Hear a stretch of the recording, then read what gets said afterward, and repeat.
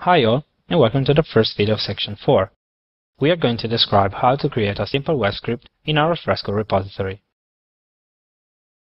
Alfresco web scripts are a simple service bound to an URI which responds to an HTTP methods.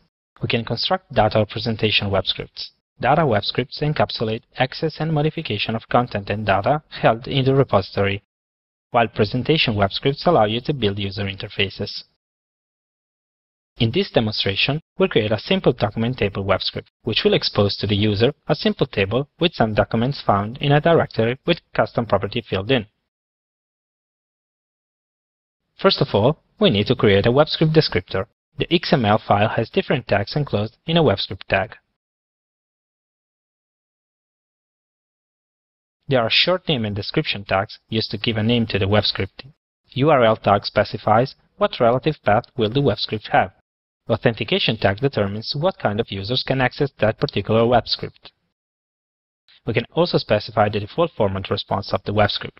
According to the naming convention, we have to save the file with this format, scriptname.get.desk.xml, where script name is the web script name, get is the method, desk is the web script descriptor file, and XML is the file format. Then we shall create a free marker template. The naming convention is always the same, where instead of desk, we must put HTML with FTL extension. This tells Alfresco our web script is a free marker template file with an HTML output. We can have different outputs with web scripts like XML, JSON, HTML, etc. Here, we're focusing on creating a simple HTML web script. As mentioned in the previous video, free marker and HTML are very similar, where free marker can use variables and their values together with script code in line. Free marker code is specified with hash, so in FTL file, if we want to use a if statement, we'll write something like this. The name pattern of the html.ftl file must reflect the descriptor file name.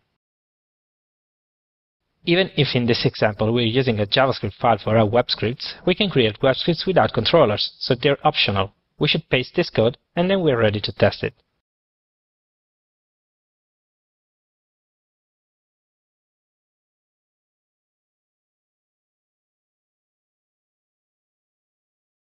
Simply upload all three files in a directory, say test, inside the web script extension folder, inside data dictionary.